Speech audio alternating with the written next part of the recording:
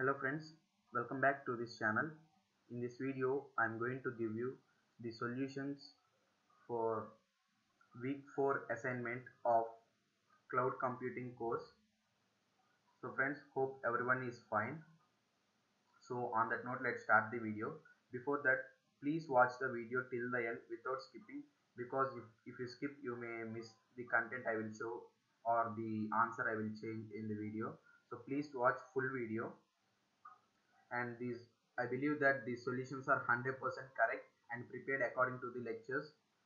Uh, so if you have any doubts regarding change of answer, you can comment in the comment section, and just before the submission day you can uh, once again come back to the comment section, because if there are any changes I will mention in the comment section.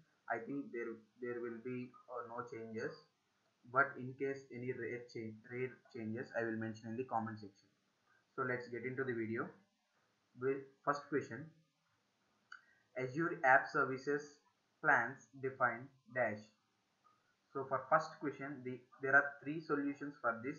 The first one is option A, instance size, and the second one is third option, region, and the third one is option D, scale count. So mark option A, C, and D. It means except B, everything is correct. And moving on to the second question, in Azure, app service supports local Git to deploy content to a web app. So the statement is true. So mark option A as correct answer for second question.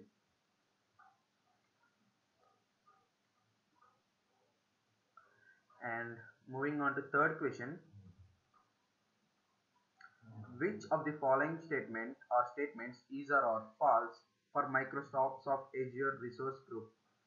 Guys, here they are asking false statement, not true statement. So we know that it is a logical container, but in option C they give it is a physical container, so it is wrong option. I mean, it is a wrong statement. So option C is correct option. So mark option C as correct answer for third question. And moving on to fourth question, identify the correct statement on Google App Engine.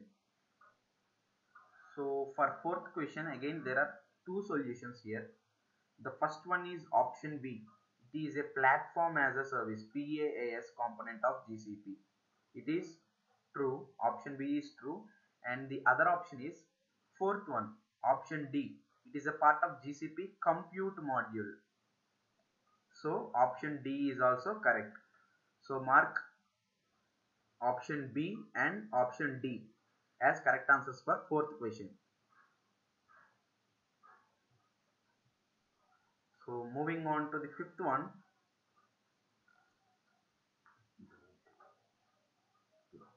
Google Cloud Data Store provides flexible object storage with global edge caching. So the fifth question statement is absolutely false. So cloud data store will not provide flexible object storage. So mark option B. Option B is the correct answer for fifth question. And moving on to the sixth one, they gave statement 1. In Microsoft Azure, a deployment user is required for FTP and local Git deployment to a web app. So the first statement is true.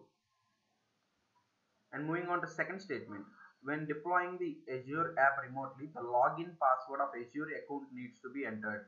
It is wrong statement, because we should not enter login password, that means portal password. We should use previous deployed password. So this is wrong. So answer is option A. Statement 1 is true and statement 2 is false. So mark option A as correct answer for sixth question. And moving on to seventh question, we have to match the following.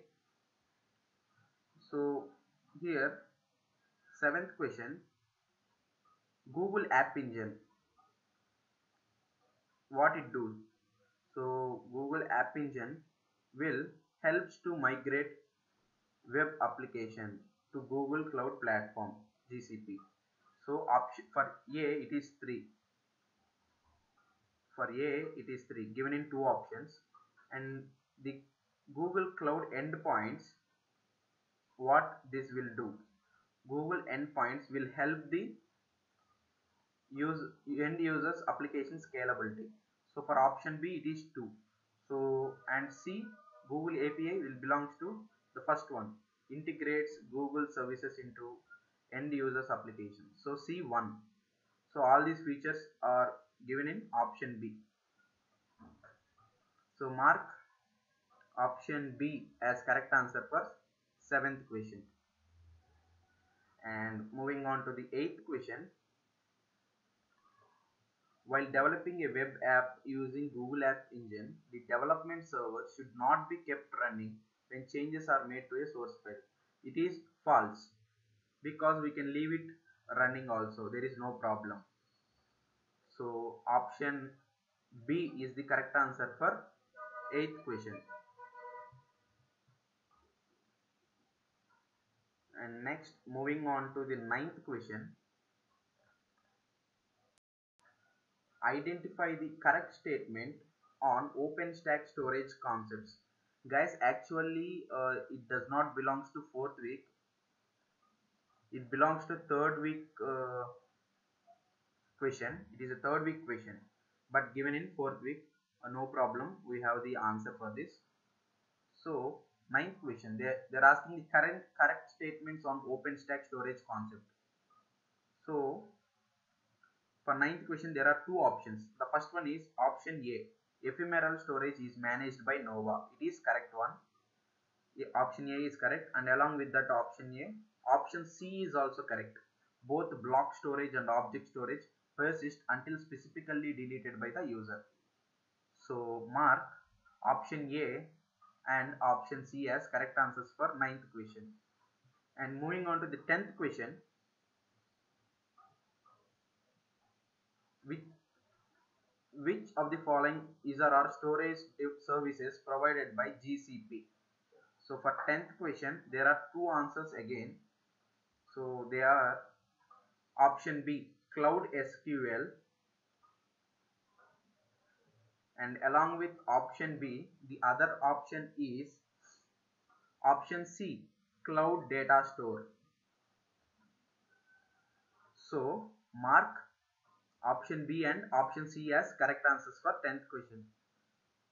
So friends, these are the solutions for week 4 cloud computing course. So hope this video helpful for you. If you feel the same, please subscribe our channel, like this video and share to your friends. If you have any doubts, please ask me in the comment section. So for further more videos, and also for before week, I mean third week assignment, it is available in the NPTEL playlist, so you can watch it. So for further more videos and regarding other course videos, keep supporting our channel. Until then, goodbye, thank you.